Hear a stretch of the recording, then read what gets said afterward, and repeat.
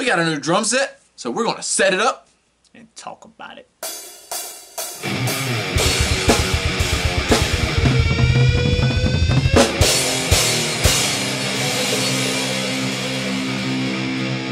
Hey, what's up? I'm Travis. And I'm Tyler. This is Twisted Transcription Studios. So, like we said, we got a new drum kit. We're gonna set it up, put it on the big screen here. We're gonna be down in this corner, and we're gonna tell you about it. So, Tyler, tell us what's up with this new kit.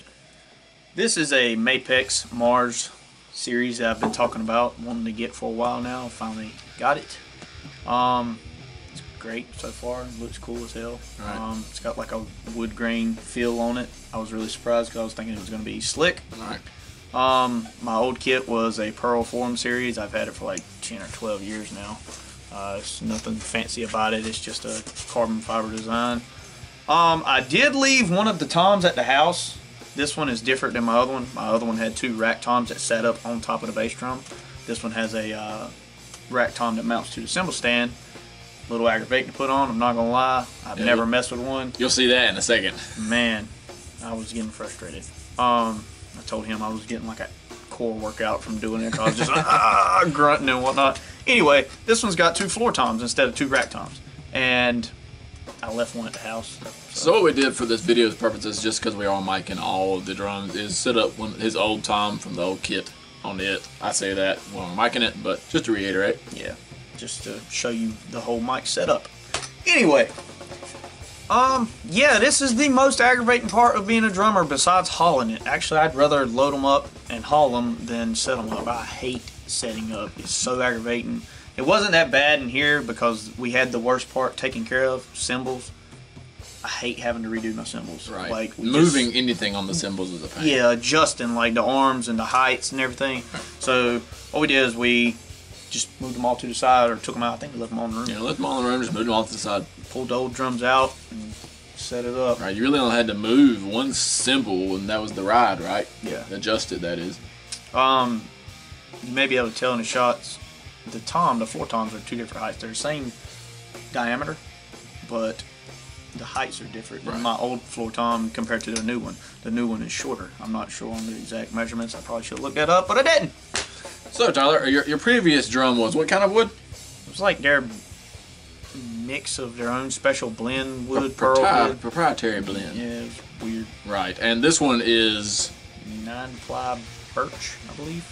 9-ply birch. So there you have a complete difference there, and there's no telling what Pearl's proprietary formula means. That could mean, we've got a great blend of wood, or it could mean, we took the floor sweepings and put them in your drums. Yeah, it was just a bottom line kit. This is a little step up. It's still not a... Right, this one's considered, what, an intermediate kit? Yeah, it's like a mid-range kit. I think it was like $500–600. Yeah, that's like... It varies depending on where you get it from. That's like buying the $400 to $700 guitar. That's an intermediate player. We've got all the dimensions and everything in the link above.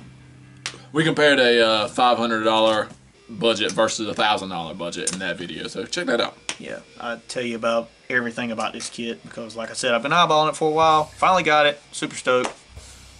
So before, I know you used to have a secret way of keeping your bass pedal on, right? Man, I had like a piece of cardboard folded up under it because it wouldn't clamp over it. And I know what you're thinking. Well, it comes with a little rubber mount. I lost it years ago, and it didn't do no good anyway. It fell off every time I went to move them. Piece of... But, yeah, this one actually lifts the bass drum off the ground on the front. My last one did not. It barely did. This is like midway through is off the ground. And then once you put the pedal in, it lifts the backside up. You know, like a bass drum should be.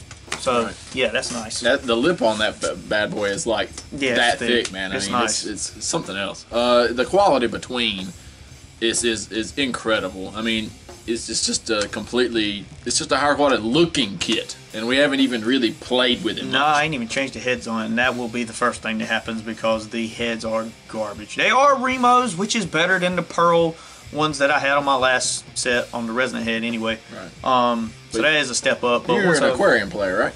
Yeah. I'm actually probably going to put Remos on this. The Remo pinstripe. I do like those. I don't know. It'll change. I change them every couple months.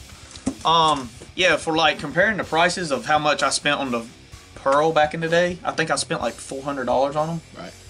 And this was only like, I can't remember exactly, it was like 5 or 6. Look it up. Yeah.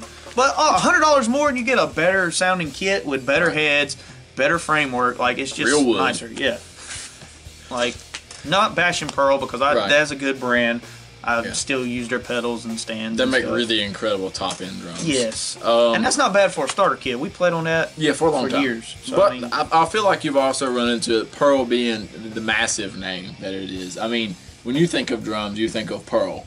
The massive name that it has become, I feel like it has really had to create a market for those beginner intermediate players because Pearl is the first thing they search for, you know? Yeah. So I feel like that's why you maybe have a little lapse in quality between that $500 range on both these kits because Mapex really isn't marketing super hard towards that beginner market. Yeah. I mean, most of their kits are intermediate and up. Well, they haven't even been around that long. I think they come out in like the 80s. I'm not sure. Don't quote me. But they haven't been around long. I know that. But they're really making a name for themselves. Like, I first got hold of them with the Black Panther snare that I have that I've talked about thousands of times already. But it's just, I was like, man, I've got to get some of that. That is like, a quality snare. Kits. Quality snare. Yeah. And I mean, if that shows kind of work they can do, I mean, I can only imagine what their top end kits are like. Dude, if you got $5,000, go drop it down and get you a nice set from Mapex. I don't, so I'm sticking with the Mars. That's about all we can say about this kit in particular. Make sure you stay tuned for our next video where we mic this bad boy up. Being as it's a fresh setup, we're going to get really in-depth about where we're placing mics and why we're placing mics. Yes, we've talked about it before in a previous video, but that was a really rough run-through. So be sure to check this one out to see how to do it the right way. Exactly. So, make sure you like and subscribe and hit the comment button and the bell. Find us on Instagram and Facebook at Twisted Transcription, and we will see you next time.